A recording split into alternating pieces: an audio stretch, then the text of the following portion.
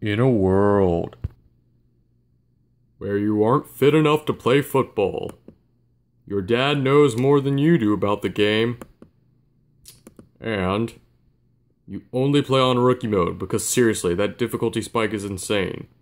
We're talking about Madden 17. Join your favorite team and lead them to the Super Bowl. Unless you're going against the Patriots, then you're kinda screwed. Multiple modes with the same concept, destroying the enemy. Starring you, your team, and literally everybody else. Madden 17. What are you doing? Go get the new copy. It's way cooler and way better than this lame, stupid game. Seriously.